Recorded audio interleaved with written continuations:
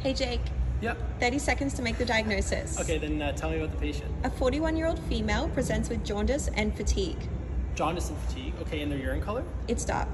Dark urine color. Okay, likely not unconjugated then. What about their liver function tests? Only mildly elevated. Only mildly elevated. Okay, so likely not a hepatocellular cause. What about ALP and GGT enzymes? Notably elevated. Those ones are notably elevated. Okay, so it's likely an obstructive jaundice. Now an ultrasound, the bile ducts, are they dilated, non-dilated? Non-dilated.